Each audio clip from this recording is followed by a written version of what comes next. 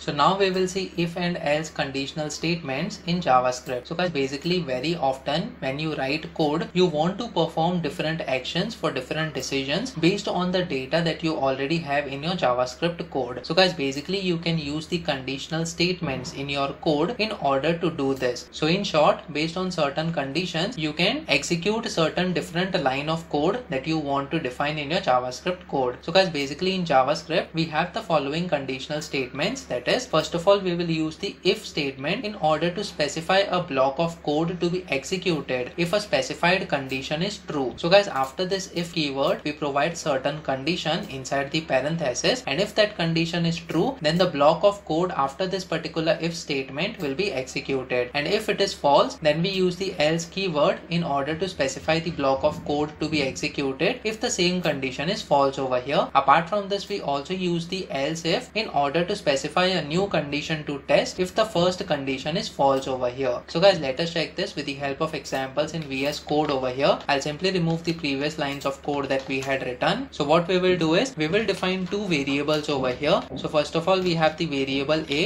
it is equal to 10, and then we have another variable, that is b in this case, which is equal to 15 over here. Now guys, what we will do is we will compare both these variables by using the if condition, and we will see if variable a is it less than variable b. So guys, over here we use the if keyword in this case, followed by open and close parenthesis, inside which we have to provide the condition. So over here, let us say we provide a, is it less than b over here. So guys, basically this is the expression which will return either true or false, and then after this we have open and close curly braces, and simply inside this we are going to provide the console.log statement, and then we will say a is less than b in this case. So guys, basically if a is less than b, if this particular expression is true, then the control flow will go inside this block of code that we have defined, and then this log statement will be executed in which we are printing a is less than b over here. Now guys, let's say if this particular condition is not true, so what we have to do is after this curly braces we have to provide the else keyword over here, and then we will have another block of code, in which case we will print another statement, that is a is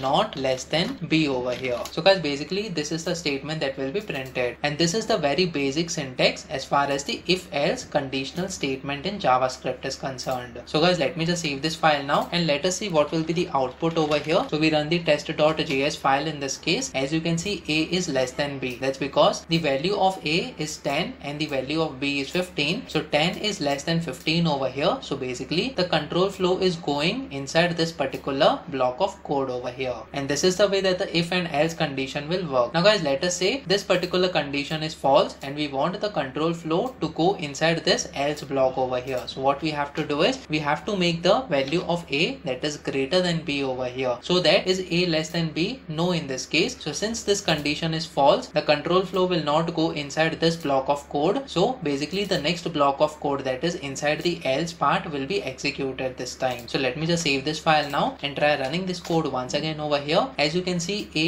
is not less than b is getting printed over here, and that is what we had defined under the else part in this case. Now guys, apart from this, we can also use the else if condition over here. So let us say you also want to check whether a is equal to b. So what if we provide the value of a, it is equal to 15. So this time a is not less than b, but a is also not greater than b over here, but it is equal to b. But what output we will get over here when we run this code? So let us check that as well. So when we save this file now and try running this code once again, as you can see, a is not less than b is getting printed over here. Why so? Because we have not provided the condition where a is equal to b this time. So is a less than b? No, in this case. So the code is not checking anything else, and that is why we are getting this particular statement getting printed on the terminal over here. But we also want to provide another statement over here. Either we can provide a is equal to b under the else if part in this case. So basically we provide the statement in between the if and else statement over here. So we provide else followed by the space character, and then we have the if keyword over here, and again we have to provide another condition. So just like how we have provided the condition for the if keyword over here, we also have to provide the condition for the else if in this case. So simply we will check whether a is equal to b or not. So basically we are using the 2 times equal to operator in order to check whether both the numbers are equal, and then after this inside the curly braces we will say console.log over here, and then inside inside this we will say A